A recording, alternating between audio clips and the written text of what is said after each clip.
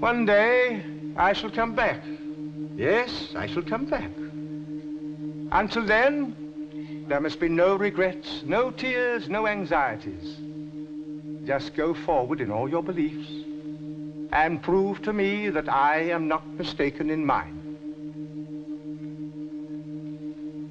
Goodbye, Susan. Goodbye, my dear.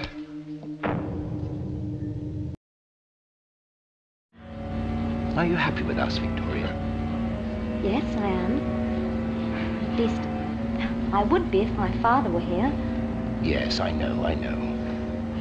I wonder what he would have thought if he could see me now. You miss him very much, don't you? It's only when I close my eyes, I can still see him standing there before those horrible Dalek creatures came to the house. He was a very kind man. I shall never forget him. Never. No, of course you won't. But, you know, the memory of him won't always be a sad one. I think it will. You can't understand being so ancient. Eh? I mean old. Oh. You probably can't remember your family. Oh, yes, I can when I want to. And that's the point, really.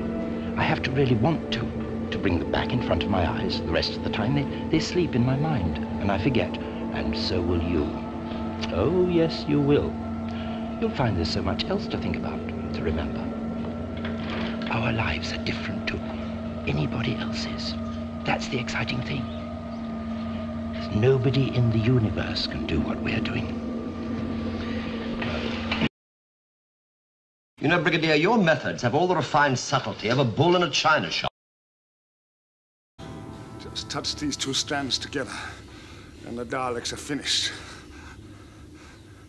Have I that right? To destroy the Daleks, you can't doubt it. But I do. You see, some things could be better with the Daleks. Many future worlds will become allies just because of their fear of the Daleks. It isn't like that. But the final responsibility is mine. Mine alone. Listen, if someone who knew the future pointed out a child to you and told you that that child would grow up totally evil, to be a ruthless dictator who would destroy millions of lives, could you then kill that child? We're talking about the Daleks, the most evil creatures ever invented. You must destroy them. You must complete your mission for the Time Lords. Do I have the right? Simply touch one wire against the other, and it's it. The Daleks cease to exist. Hundreds of millions of people, thousands of generations can live without fear, in peace, and never even know the word Dalek. Then why wait? If it was a disease or some sort of bacteria you were destroying, you wouldn't hesitate. But if I kill, wipe out a whole intelligent life form, then I become like them. I'd be no better than the Daleks. Think of all the suffering there'll be if you don't do it. Doctor! Doctor, I've been looking everywhere for you. Davros has agreed to our terms. He submitted? He did, but he asked only one thing, that he might be allowed to address a meeting of all the elite, scientific and military. He's going to put a case? Yes, but a vote will be taken. It's a foregone conclusion. It'll be a complete landslide against any further development of the Daleks. We won. I'm grateful to you, Garman. More grateful than I can tell you. I see the Time Lords have emotional feelings. Of sorts. Surely a great weakness in one so powerful. Emotions have their uses.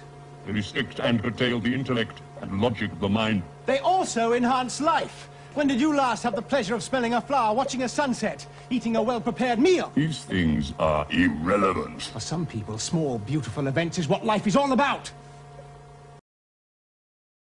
In all my travelings throughout the universe, I have battled against evil, against power-mad conspirators. I should have stayed here. The oldest civilization. Decadent, degenerate, and rotten to the core. Power-mad conspirators, Daleks, Sontarans, Cybermen. They're still in the nursery compared to us. 10 million years of absolute power. That's what it takes to be really corrupt. Where to now, Ace? Home. Home? The TARDIS. Yes, the TARDIS. There are worlds out there where the sky's burning, where the sea's asleep and the rivers dream. People made of smoke and cities made of song. Somewhere there's danger. Somewhere there's injustice. And somewhere else the tea's getting cold. Come on, Ace. We've got work to do. We restored you to life, but it's a temporary measure. You have a little under 4 minutes. 4 minutes? That's ages. What if I get bored? I need a television, couple of books, anyone but chess. Bring me knitting. I was sure when I came in here. There is no other way. You've seen the men you will become. Those men. Extraordinary. They were you. No. They are the Doctor. You're the Doctor too. No. Great men are forged in fire. It is the privilege of lesser men to light the flame.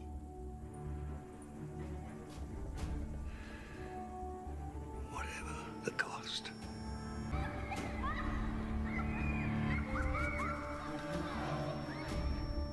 You know the sound the TARDIS makes? That wheezing, groaning. That sound brings hope wherever it goes. Yes. Yes, I like to think it does. You think it'll last forever. People and cars and concrete. But it won't. One day it's all gone. Even the sky.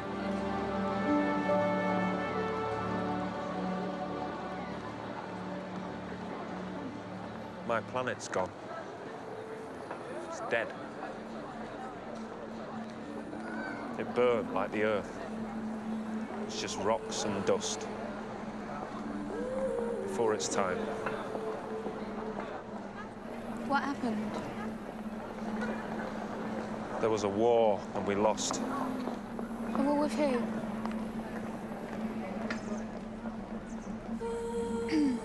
What about your people? I'm a Time Lord. I'm the last of the Time Lords. They're all gone. I'm the only survivor.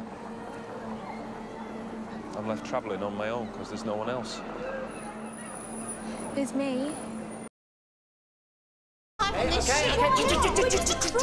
First things first. 1, we are going to climb through this ship. B, no. 2, we are going to reach the bridge. 3, or C, we are going to save the Titanic. And coming in a very low 4, or D, or that little IV in brackets they use in footnotes. Why? Right then, follow me. Hang on a minute. Who put you in charge? And who the hell are you anyway? I'm the Doctor. I'm a Time Lord.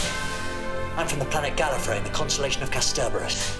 I'm 903 years old, and I'm the man who's going to save your lives and all 6 billion people on the planet below.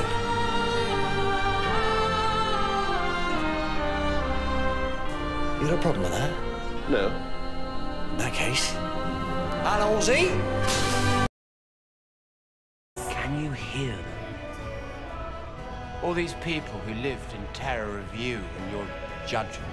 All these people whose ancestors devoted themselves, sacrificed themselves to you. Can you hear them singing?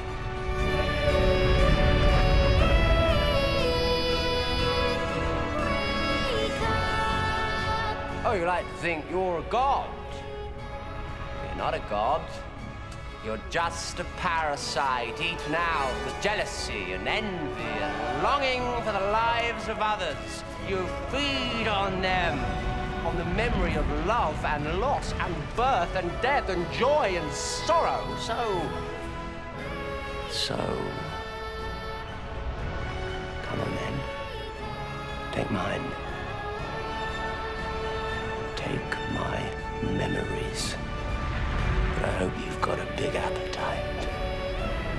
Because I have lived a long life, and I have seen a few things.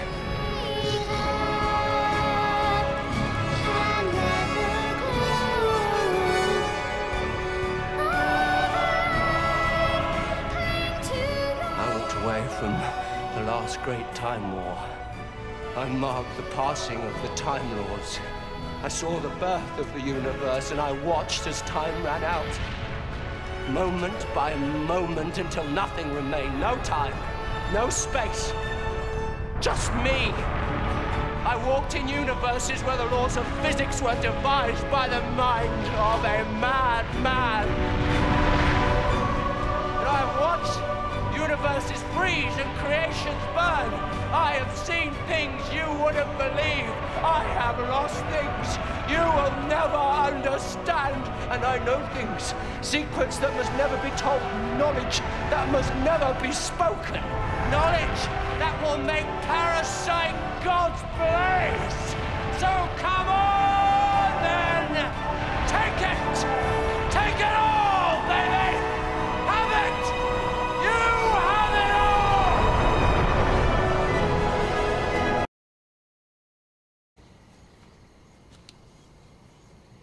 Winning? Is that what you think it's about? I'm not trying to win. I'm not doing this because I want to beat someone, or because I hate someone, or because I want to blame someone. It's not because it's fun. God knows it's not because it's easy. It's not even because it works, because it hardly ever does. I do what I do because it's right, because it's decent. And above all, it's kind. It's just that.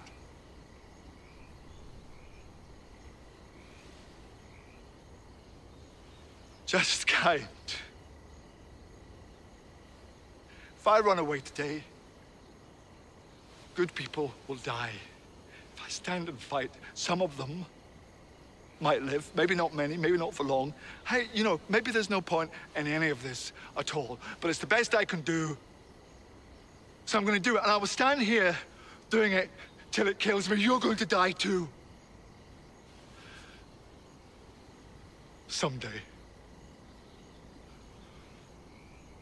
What would that be if you thought about it? What would you die for? Who I am. It's where I stand, where I stand.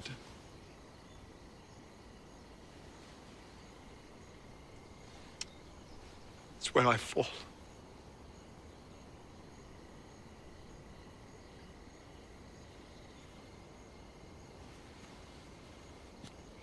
Stand with me. These people are terrified. Maybe we can help. A little. Why not? Just to the end. Just be kind.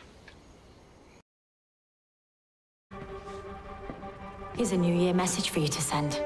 Earth is protected by me and my mates, this year and every other. Let me take it from the top. Hello, I'm the Doctor. I'm a traveler in space and time. And that thing buried down there is called a TARDIS. Time and relative dimension in space. You're gonna love this.